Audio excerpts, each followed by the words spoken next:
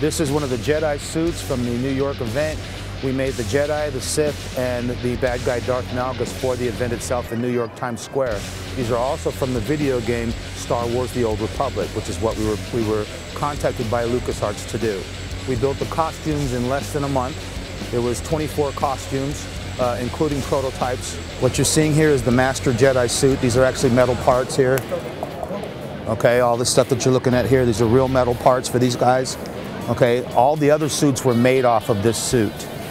Okay, so the actual vacuum forms were done over the metal parts. This is the Sith Acolyte costume from Star Wars: The Old Republic, and we did these, of course, for the New York Times Square event. This is my Darth Malgus suit. This was all metal here, as you're seeing here. My stepson, Sane Charlestein, did the actual metal hammered out parts for us, and then myself and a crew went through and remade the parts in plastics. I did the original chest here out of plastics and wood, then molded it and did it in rubber. This piece here was the faceplate. This was done by my friend Wendell, who actually was able to do a really beautiful job on it. I couldn't do it at the time. And it's one of those things you worry about because the face is very important. So Wendell Phillips did the job on it and made it happen.